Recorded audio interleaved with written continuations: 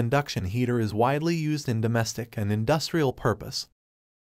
The most familiar use of induction heater is for cooking food. Let's see how this thing works. Suppose we have a straight wire. When a current is passed through this wire, a magnetic field is formed. If the amount of current increases, the strength of magnetic field also increases. And a change in direction of electric current leads a change in direction of magnetic field. Similarly, if we have a coil, here also on increasing the current, the strength of magnetic field also increases. And a change in direction of electric current leads a change in direction of magnetic field. Let's apply this concept for understanding the induction heating. An induction coil is the most important part of an induction heater.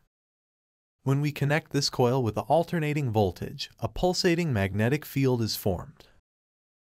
A high-frequency alternating voltage is generated for induction coil by using an electronic oscillator. We can understand the oscillator by this simple setup. Similar to this battery, an oscillator acts like a source with changing polarity for our induction coil. Please note that it is a very rough explanation of an oscillator. In reality, oscillator uses controlled power switches for their working. Oscillator provides a frequency of around 50 kHz, means in 1 second, the direction of magnetic field changes 1 lakh times, which is a very big number. Let's see how a cookware reacts to this pulsating magnetic field.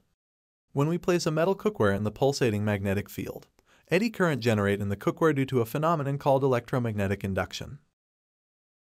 In fact, the name induction heater comes from the word electromagnetic induction, as it is the basic principle of its working.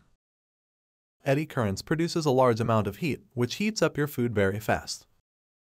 Induction heating is not only the fastest method, but it is also the most efficient method of heating. That is because energy is directly transferred from coil to the cookware, but there are some limits of induction heating, as its working is entirely based on eddy currents, hence it can't be used for heating materials having very high or very low resistance. Like, we can't heat food in a glass cookware because of its high resistance. Induction heating is best suitable for ferromagnetic materials like steel because of their magnetic behavior and suitable resistance. A lot of effort is applied in making this video. Subscribe my channel if you like such content.